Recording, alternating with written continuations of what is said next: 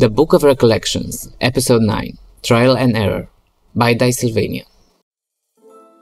Let there be a story again, I say, and what a story we shall have. Are you ready for this? You're not ready. Don't argue with me, no one is ready for a good story, not when it hits you where it hurts, metaphorically speaking, of course. So, ready or not, here it comes, and oh, first, if you don't know me, if this voice is unfamiliar to you, well, I am your Book of Recollections. Let's get to it then. Saturnai's sign language was too obscure for most people within the throne room to be understood. This prompted Rem Mortis, who was both the Chancellor of the Augury District and a devout priest of the Astral, to reveal that, although the first trial was set, understanding the task was part of the challenge. Lucky for our protagonists, Castiel understood Saturnai's unspoken words, which came in the form of a riddle. They spoke of following the flow of death till the end of the world, of passing a meritorious judgment upon only a seed of knowledge. Most importantly, all of this had to be done within the span of a single day. Although the task was made clear, there was no indication whether the trial had already begun or if the challenges had to wait. As everyone within the chamber pondered this question, a man broke the silence by announcing that both the competitors and their retinues were invited into the royal garden for a private celebration. Although a bit tired due to the events that had taken place over the course of the past 4 days, our protagonists went to the gathering, hoping that they might be able to get some information in regards to the task at hand. There, most of the group felt like outsiders being judged by the high-ranking people of Greenspring. Keith, for instance, drew the gaze of many such people due to her unrefined manners. So, she decided her time would be better spent finding Evander and asking him for some upgraded equipment. Jan agreed and went with her. Even Evander, who was used to the polite society of the city, couldn't help but yearn for any excuse to leave the gathering, if only for a few moments. Thus, the trio made their way to the nearby barracks where they were given access to some rather beautiful pieces of armor bearing the symbol of Greenspring. But Keith, while snooping, found a secret stash in which there were 2 daggers with blades seemingly fashioned of red steel.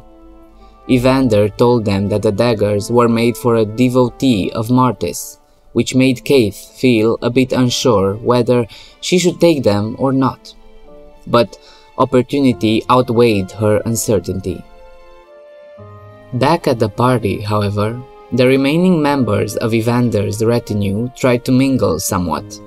Adam found Grace drinking whilst watching Monkey making a fool of himself, and although young Hebdom tried his best to express his feelings towards the girl, his advances were deemed too cryptic by Grace, who took them as curious gratitudes for her help. As she left in order to get another drink, Adam remembered that he had to retake the exam the next day and began to look for Castiel.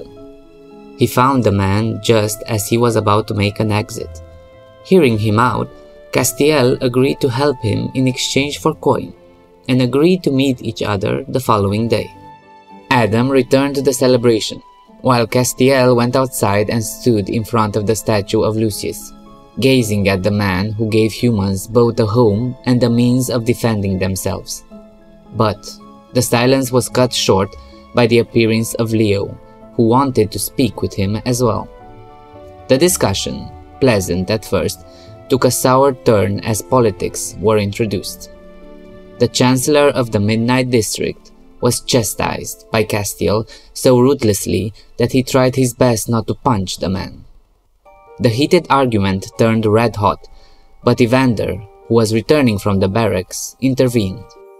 Although the conflict somewhat cooled down, Castiel discussed humanity's past and how they were oppressed, pointing to the vicious cycle which now saw non-humans as rebel, and wanted to know not only whether Evander would be able to put aside his half-human lineage, thus ruling with his mind and not his heart, but also what he would do if he was currently king. Evander diplomatically answered to each of the aspects and even apologized to Castiel for making him part of his retinue. Of course, if he wanted to leave, Castiel was free to do so. The three made peace as they returned to the garden party. As Keith and Genevieve hid their anxieties behind the stern wall of mischief, eavesdropping, and jokes, Evander found Grace and invited her to the hedge maze in order to talk in private. There, Evander tried to understand who and what the girl was, but she only retreated more within herself. She tried to convince the half-elf that she was nothing, an orphan, a pawn in whatever game the Astrals were playing, which caused Evander to retaliate in a gentle manner, trying to make her realize that she was more than that. Emotions ran high, and conscious movement gave way to reflex, and the girl kissed Evander. Only a few feet away, three young princes appeared, but they were unable to see Grace and Evander. The heat of the moment caused the half-elven prince to pay no mind to what the children talked about, except for the small one discussing a witch living in the green forest who offered anyone able to guard her ranch for a year one of her three-hearted horses. Also, it seemed that in her domain, 1 year would pass in but a single day.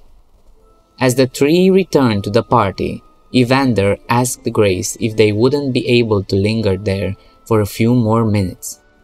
But the girl understood the hurdles their relationship might face, and she cut his advances short.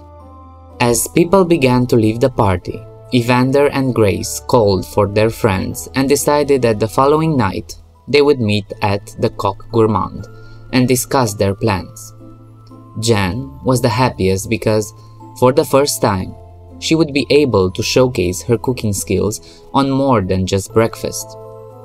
With everyone retiring for the night, Castiel made sure to collect all leftover food before making his way to the orphanage, donating half of it to the future of Greenspring. As Martis's day gave way to Mercury's, that morning found Adam entering Castiel's shop. The shop owner was staring at Timmy while calculating how long it would take for them to go bankrupt if the kid would look over the shop whilst he was busy with the trials. The somewhat reticent demeanor of the man was brought even lower by Adam not being able to pay for his lesson. Still, due to the reputation of his family, Castiel accepted the offer of a later payment, but this time with a daily interest added to it. Below the shop, Castiel gave Adam a spell which would aid him in the upcoming exam. The man made sure Adam understood how it worked and gave him enough time to practice. Luckily for young Hebdom, Castiel's creation proved the perfect test subjects. Before leaving for his exam, Adam was given a large insect that would vanish only after passing the test. With Castiel's aid, our young protagonist passed the exam. But it wasn't magna cum laude, I might add. Keith, however, found herself visited by Mercury in the early hours of the morning. As one might suspect, the conversation wasn't without its awkward moments, especially seeing how the Astral's betrayal beneath the Cronus Sanctum cut the deepest. Before leaving, Mercury told Keith that every Astral would want the half-elf to join them, which, in turn, made her question her importance and, moreover, the reason why these beings offered her so much attention. Before heading downstairs, Keith directed her two ravens to search for Yarek and come back if and when they find him. The kitchen at the Coq Gourmand, however, turned into a veritable battlefield where Genevieve took her job extremely seriously. Her mind was filled with only one thought. The feast that would be served that night was going to be the best ever for everyone. The menu was as lavish, if not more so, than any royalty would ever see in their lifetime. Although Leo was there to help, the sudden footsteps of Keith and Adam caused the Damphia to lock her friend in the cupboard so as to not let anyone know that she allowed anyone else to aid her in her preparations. From inside, He discerned that the two would spend most of the day together, going out shopping and meeting Adam's mother before attending their meeting. It seemed that Mercury's presence prompted Keith to find out if she was able to do magic herself, and what better way to test this notion than to let Adam aid her. The two arrived at Adam's mansion. Keith, sporting a beautiful dress, and her presence seemed to throw Adam's mother into an ecstatic mood, as she believed the two were a couple. Adam told his mother that the two would go to his room to study and that he needed some extra money, to which she offered him 250 solis golden coins and even left the house for a couple of hours. The time spent together made Keith realize that in order to learn to conjure spells, she had to spend a lot of time reading, which didn't really sit too well with her. Still, although she could feel the boredom setting in, she was determined to further her knowledge. Back at the Coq Gourmand, Leo lent a helping hand in the kitchen and had a heartfelt conversation with Jen, which made them realize that they were not so different after all. One common point was their desire to want to make their fathers proud.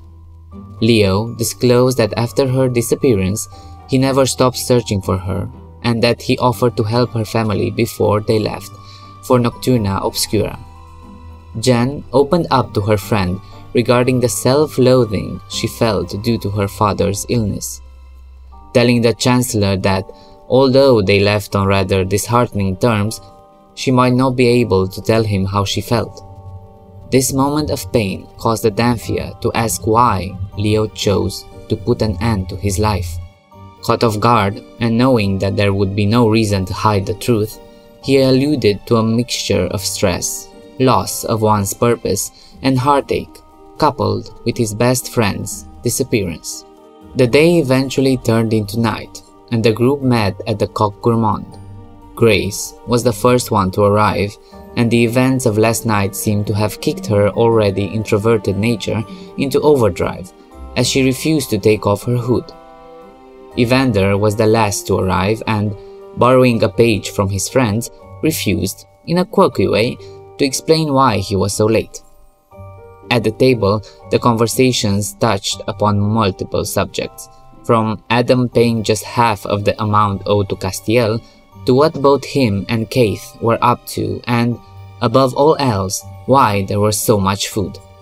This triggered Jan, who was asked to prepare a feast for the group, and, after spending the entire day cooking, they had the guile to complain. But what really boiled her blood was Castiel, who not only seemed unimpressed with the food, but also, through magical means, purified his plate. After spirits cooled down, the conversation took a turn toward the challenge issued by Saturni. Certain aspects seemed obvious. One of these was the need to follow the Sabbath River. On the other hand, the allocated time frame was way too short.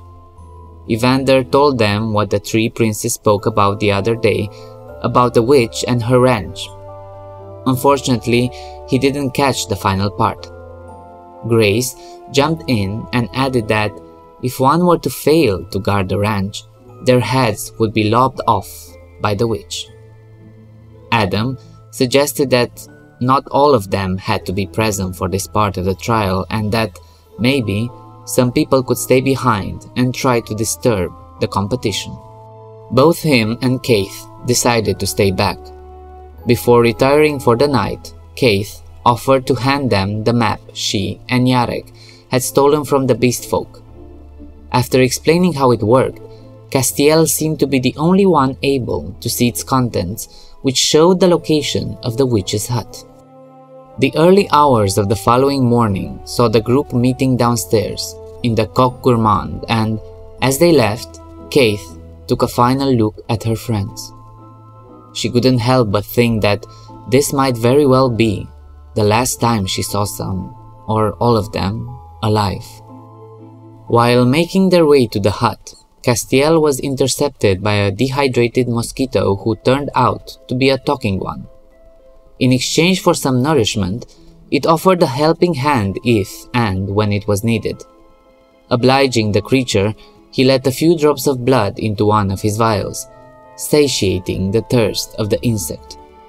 The discussion the group had before their arrival saw Castiel showing a lot of interest in Genevieve, mostly regarding her feeding habits, and with every word spoken by the Damphia, the man took more and more notes. The old woman's hut was a shabby building whose grim appearance was made even grimmer by the placement of pikes, opulently displaying the heads of those who have failed in protecting the horses. But one pike stood empty, slowly moving in the breeze. Every movement caused an unnatural sound, something like an inhuman grunt. And then, the pike spoke. This was the recap for episode 9 of VIM, as told by the Book of Recollections. I was Paul Karm, your VIM recap narrator. If you'd like to join us as VIM, the Tale of Immortality, premieres, tune in on Sunday at 5 PM UTC on youtube.com/@Dicesylvania. New recaps drop every Friday evening. And remember, every subscribe keeps the magic alive. Thanks for sticking with us. Good day, good night, and don't let the vampires bite.